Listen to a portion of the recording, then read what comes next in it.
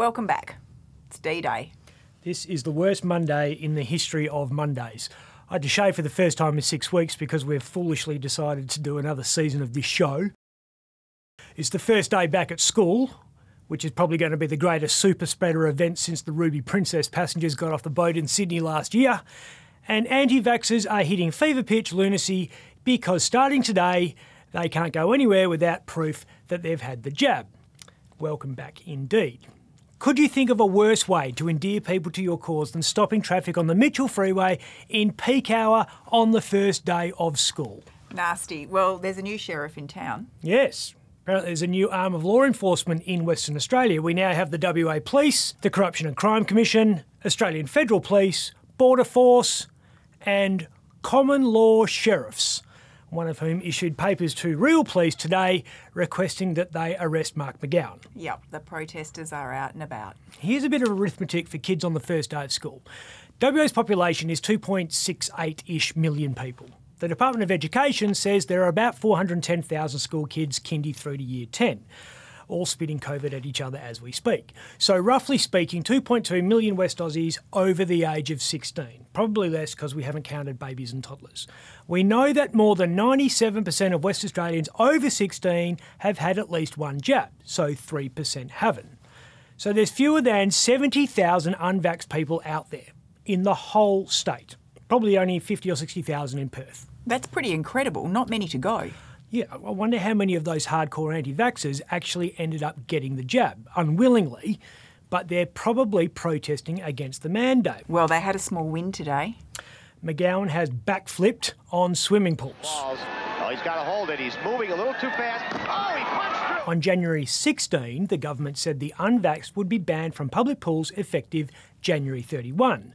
It's now emerged the Health Department quietly scrapped that rule on January 29. Why would they do that?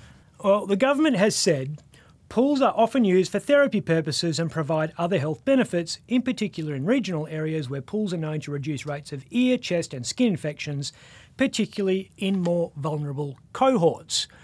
Which means we are purposefully letting unvaccinated people soak their riddled bodies right next to West Australians who have a much higher risk of dying from COVID because of pre-existing medical issues. That is the dumbest idea I've ever heard. Who is writing this health advice? You get whiplash trying to keep up. Last day of January, and McGowan already looks like he needs a holiday. I thought my Monday was bad. He's been busted gilding the lily about those 300 new hospital beds that were going to save the hospital system from collapse. Because 24 aren't new at all, they're actually existing private beds repurposed for the COVID. He's got big business moving over east in protest over his quarantine policy. People like Richard Goyder say it's too hard to do business from Perth at the moment. Also, what's the point of being a millionaire if you've got a holiday at Ledge Point? And on top of all that, McGowan woke up this morning to discover COVID's about to go through the mining industry like herpes at Leavers Week. And you were just telling me there's more bad news ahead for McGowan. Sorry, Mark, but your week is about to get worse. There's a new book coming out on Thursday that's going to make the Premier sweat. Actually, not just McGowan, every politician, business person, journalist and bureaucrat is going to shit themselves. Oh no. Who wrote it? This guy. Most people won't recognise him, but if you're over 50, you might. It's Julian Grill, who was a minister in Brian Burke's government in the 1980s. He's a former Labor Party right faction powerbroker who knows where the bodies are buried. And in his new book, he doesn't just tell everyone where the graves are, he reveals who put them in the ground. Geez, we haven't heard from Burke and Grill in a while. Trip down memory lane. They owned the front page when the Corruption and Crime Commission went after their lobbying business in the mid-2000s. The CCC bugged their phones and their houses. They put a surveillance camera in a light post outside Julian's home to see who he was meeting and at what time of day. And what they discovered rocked the state, because it turned out that Brian and Julian were very good at getting public servants and politicians to do their bidding. So good, in fact, that Alan Carpenter had to sack a fair chunk of his front bench.